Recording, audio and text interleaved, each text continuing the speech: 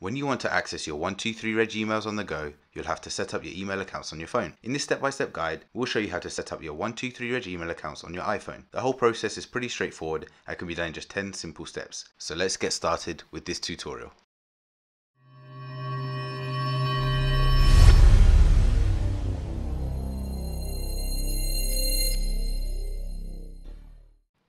Okay, so the first thing we want to do is select the settings icon, which is a gear cog icon. Then we want to scroll down through the settings until we find the mail icon, which will be in the shape of an envelope. Then we want to go ahead and select accounts.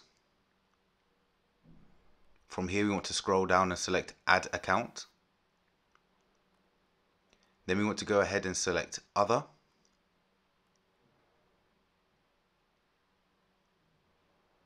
And then add mail account. Then we want to fill in the user settings. So the name, this will be the name that people will see when you're sending emails. Then we want to go ahead and put the email address of the account we're trying to set up. Then we're going to go ahead and put in the password for the account. And then finally, for the description, we'll just go ahead and copy the email address that we've already put in above and put that as the description, and then select next.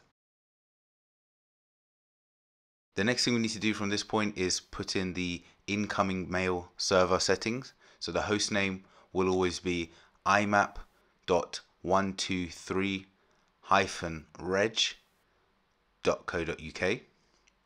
The username will just be the email address that we already put in previously.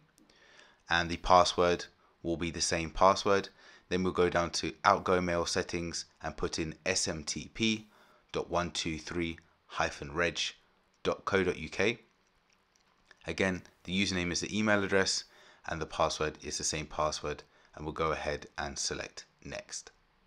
Now, providing that you've followed all of these steps correctly and put in all the right information, once you click next, you'll have a pop-up saying verifying, and then the last screen you'll see will be a message asking you whether you want to add notes. Click save, and then the account is ready to start sending and receiving emails. Now, if there's anything you'd like to add to this, please comment below, and as always, please don't forget to like, subscribe, and hit that notification bell if you'd like to see more videos like this.